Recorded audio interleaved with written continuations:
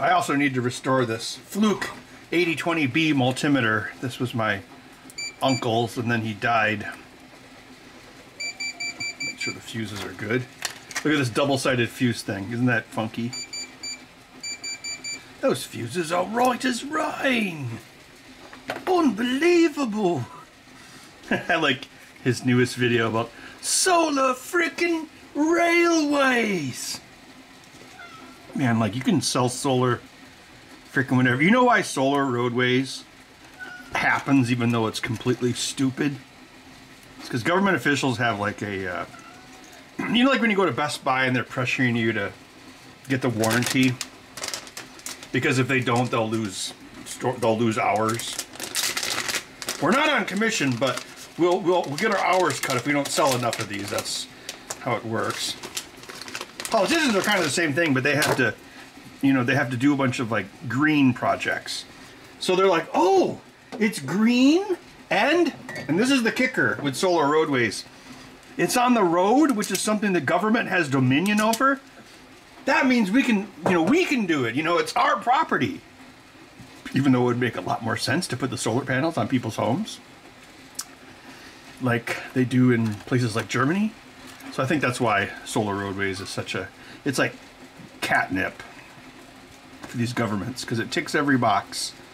Because, you know, like if it's like, oh, hey, Ben, put a solar panel on your roof. Like a solar panel, like on my garage would be the perfect place to put it, because my garage roof faces south and there's no trees. Well, there's probably, most of the day it's pretty sunny. It'd be a perfect place to put it, except for, you know, I'd have to increase the power between my garage and my house, because right now I think it's only 6 gauge, which is about 50 amps. Oh no, but if I had an electric car in my garage, that could work. So you could, you know, use it to charge it up, because I drive so much, you know. But, you know, the government doesn't have dominion over my roof, so it's up to me if I want to electrify it. Whereas the roads or a bike path or whatever, that's owned by the government. But, or you could just, you know, put a shade over the road, like, you know, or put the solar panels beside the road. That train thing was, well, you know, he had a video about it, so you can go watch it.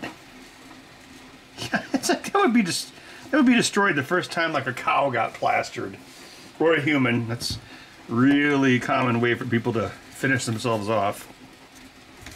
Yeah, not to mention, like, if you have all these solar panels in series in a railroad track, it means the further you go, like, the higher the power would be, which means you would need the entire length of it to be able to transmit that amount of power. So like, oh yeah, we've got 10 miles of solar panels, so that's going to be a lot of power that it produces until it breaks. So that's a ton of current. So you're going to have really, really thick wires to transmit that. And solar panels are DC, which means they are inherently inefficient, or much less efficient, at transmitting power than AC. Nikola Tesla could have told you that. Unbelievable. Oh yeah, Dave Jones had one of these on his mailbag once. Yeah, I've cleaned it up. I'm not going to retrofit it because I like this dingy color. I can't imagine it was that much brighter when it was new. Oh, Bud sees me using Q-tips. He loves Q-tips. He likes to chew on them. If I leave them like in my kitchen or my bathroom or something, he'll go in there and he'll just start chewing on them and knocking them over, and then I'll find them like in my living room and stuff. And then the Roomba will get stuck on them. The Roomba, that's Bud's brother. Bud was kind of whiny for a while, so like I started doing that pinball project. I probably talked about this, but I'll talk about it again. I started doing that pinball project back in July of 22. So I spend most of my time, probably like 4 days a week, upstairs in my upstairs office, not down here. It's like when I would work down here, which is what I did most of the time for like the last 4 years. Well, of course I haven't had Bud that long, but you know, he would just either come in here, or even if I closed the door, he would just sit outside the door in a box of packing materials and just chill out. He didn't really care, but for whatever reason, if I'm upstairs in my office, even if I leave the door open to let him come in, he just whines like meow, meow, meow, especially like around, I don't know, 10 to noon in the morning. That's when he's at his whiniest. He's like meow, meow, meow, meow, meow. It's like, I can't play with you all day. So what I do, since I haven't built the final version yet, is I have this oscillating floor fan, and so I tape a laser pointer to it, and then I aim it down the hallway. I don't know why my uncle didn't fix this. I'm kind of worried, like, when I'm in my 70s, will I not want to do any electronics anymore? And actually, like, these days, I haven't done a lot of electronics. I feel like my skills have maybe atrophied like a weak muscle. I can still solder pretty fast, though. Guess I've got that workshop coming up. I'm still going to make a video about that before the workshop. I've been working on that. Yeah. So I guess it's just a random... This is like the 1970s. It's like... Actually, this meter's from the early 80s. Well, they had super... It's like the 1970s and early 80s video. Super 8 cameras, old Flukes. What more could you want? It's weird shielding. It's like, are these for test points? There's really no test points under it.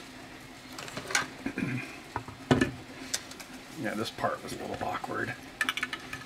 Gotta kind of like cram the buttons in. Wait.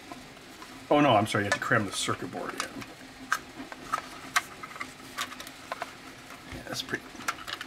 Actually, maybe it's... Weird. That went back together a lot easier than it came apart. Oh, the sponge is still good. The sponge is, what, 40 years old?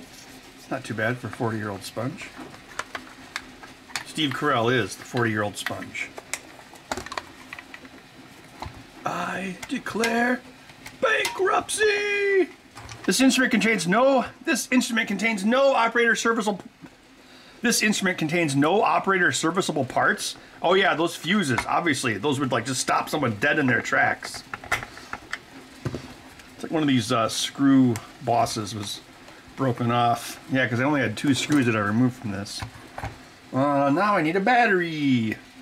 This fine Fluke deserves only the best brands ever, like Amazon Basics. Oh man, this plastic cap takes up a lot of space. Okay, there we go. She'll be good for another 40 years. Whoa, look at the color of this piece.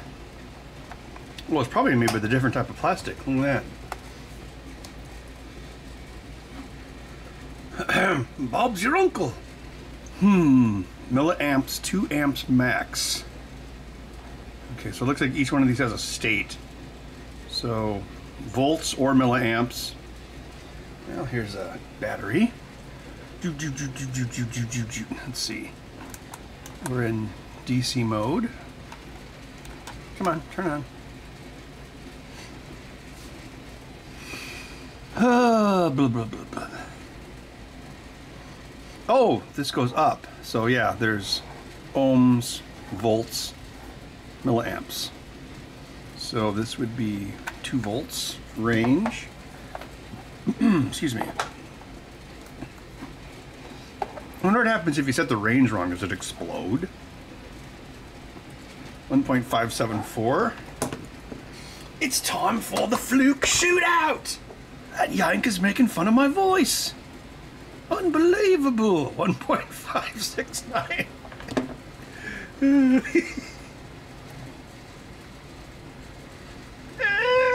You know, it's what? 600ths off? That's not too bad. DC AC and then the sound icon here. Alright, so go to ohms, then oh, it beeped. Oh, yeah, there we go. What happens if I set something like a range? Does it not beep? No, it still beeps. Come in, over! 300, so 2K range? Nothing.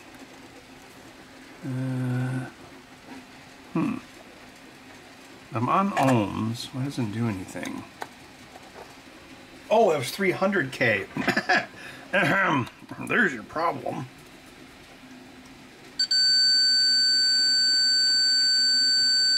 It's pretty close. 299. It's not the fastest thing on the planet, but it's not bad. It's interesting. It doesn't actually tell you. Well, yeah, the scale. This is the scale because that's just what, 4 digits. It looks like. All right, so 13, I guess, would be here. Yeah, I guess that beeps if there's anything. Oh, the range is 200, so that's why the decimal places went off. See, look, I mean, it is 130 or times 10, 13. Still crazy after all these years. 12 ohm. Look at that. Yeah, that's really impressive. Here's a diode. Let's use the new Fluke first. 0.586. Sorry about that. Okay, that's a good shake off, but you know, it's in the ballpark. Here's the watch project I never finished, using one of the AT Tiny 1 series chips. This one does, you actually can put Nintendo ROM data on it, and it draws the screen. It's kind of like a precursor to my new workshop. Oh, timed out. Yeah, there we go. All right. Well, the bench says 40 milliamps, although the bench probably isn't that accurate. Let's try it with the modern Fluke. 40, yeah, it's going between 44 and 46. Wow, the sleep current on this is really good. It turns off the screen and everything. It's 56 microamps to sleep. Okay, so I'll switch this over to milliamps, 2 amps max, so 200 milliamps. Let's see. So probably going to be in the 200 milliamp range.